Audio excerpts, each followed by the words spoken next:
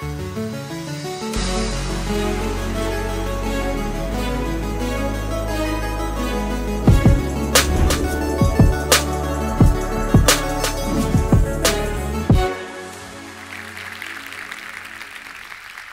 I want to die?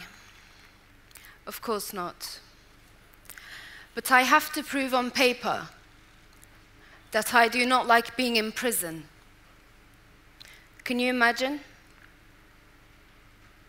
I'm not the only one. This story is in your hands. You are a part of this story. What's mine is yours. The I is you. Ask yourself, where am I from? Am I a foreigner? Whole, half, quarter, it doesn't really matter. It's 6 a.m. and there are a few loud and long bangs on our front door. Mum opens the door to 8 officers rushing in, each occupying a room in the house, from top to bottom and left to right. They tell us to be quick and pack only 1 bag. I'm in shock, thinking whether I had committed a crime the day before. We pack in 5 minutes and we are dragged out of the house and put in a caged van. The van has a funny smell, as if dogs had been there prior to us. We are taken to the police station, and from there to the famous B-class prison in the middle of nowhere, Yarlswood Detention Centre. Our pictures are taken, and we are given a card, which will grant us an allowance of 75p a day. But there are no shops inside. There's only a storage room with mainly Doritos and Snickers, and I guess that's good enough. We are taken through 8 metal doors, each one locked after the other. I see the worry on my mum's face. We reach our room. The windows are tinted, and they only open a few inches. The windows are tinted so that no one can see from the outside. But there are no people outside. There's a small courtyard, but the walls are too high and the barbed wires do not comfort me at all. The next day, roll calls begin. We are to be counted 3 times a day. The guards do not like seeing us out of our rooms after 9 p.m. They tell us to go back into our rooms. Now, they say there's a school in there, so I go to see how it is. I find myself dipping cut potatoes into color and then stamping the blank paper. I think, really? I'm 13 years old. So I leave. A month has passed now, and because of undesirable food and lack of vitamins and nearly no appetite, I start having pains. I cry, and the guards take me to a room which is called the health center. The doctor comes out and he yells at me. He says, "Shut up! Where do you think you are?" I don't reply because I have no energy. Then the nurse takes me in, but she grins at me. So I ask her if she had to go to university to get this degree only to work here. She gives me painkillers, calls me rude, and sends me back.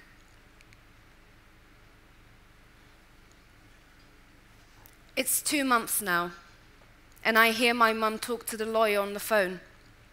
She says, "But we've lived here for 6 years and now they want to deport us?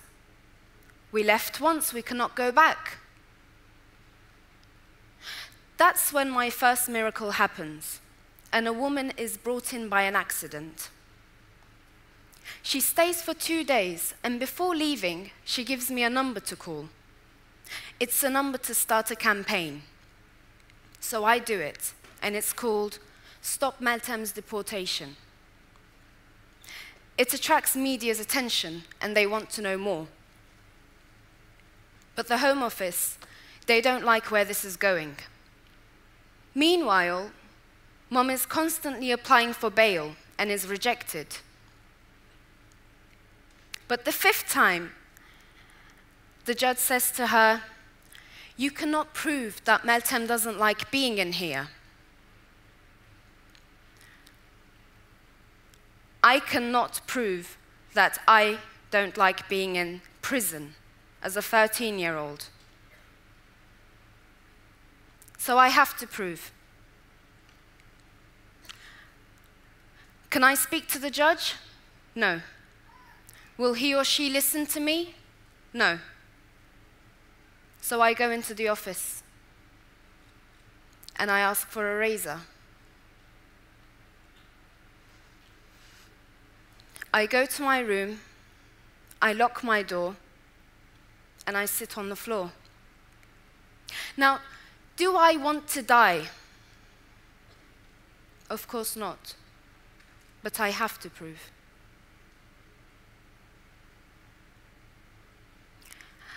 I take the razor and I slowly start to cut my wrists. Can you imagine? As a 13-year-old, I'm pushed to prove by cutting my wrists. I am taken to the hospital, and the guard says, "Well, at least you have a day out." The same guard comes into the doctor's office with me, and the doctor asks her, "Why are you doing this?" She turns bright red, unable to answer. I'm taken back into prison. And I find a marker pen. I go into my room again, and I start to graffiti on the walls. Every inch of the wall, I graffiti on it. As I'm working on my art, roll calls are happening, and the guard who opens the door is furious at what she sees. She says, "Do you think this is your home?" And I say, "Then what am I doing here?" Later on, because of the suicide attempt, a male guard is placed in front of my room. The door is fully open, and he sits on his chair, staring at me. This guy will stare at me for 24 hours. I feel tense. I drop my nose piercing, and I kneel down to pick it. He says, "Do you have piercings anywhere else?" I see his intentions, and it's too uncomfortable, so I ignore him. And now I can't even take a shower.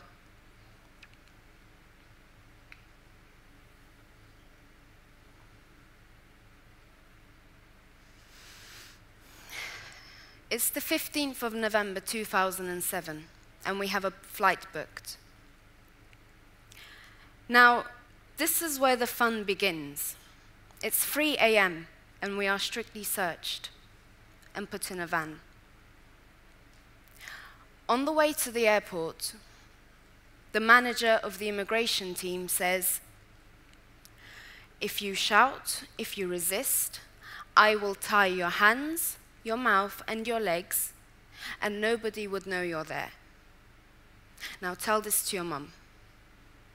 But I don't tell her. I don't want her to know at all. He warns me 5 times.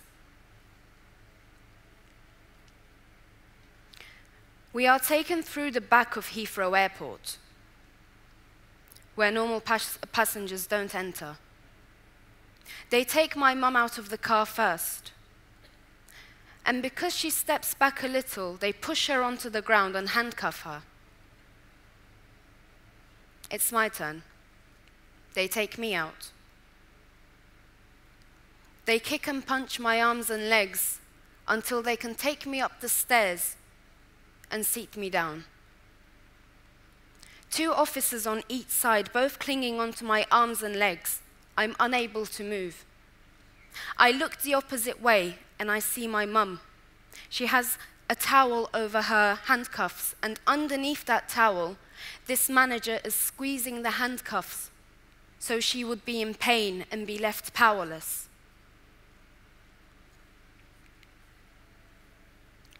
By now, the plane is moving, but I don't want to go. So with the last bit of strength I have, I stand up and I tell the passengers what's going on. I tell them every single thing. The pilot comes out, he's angry. He yells at my mum, and then he looks at me. He tells the crew to offload us from the plane.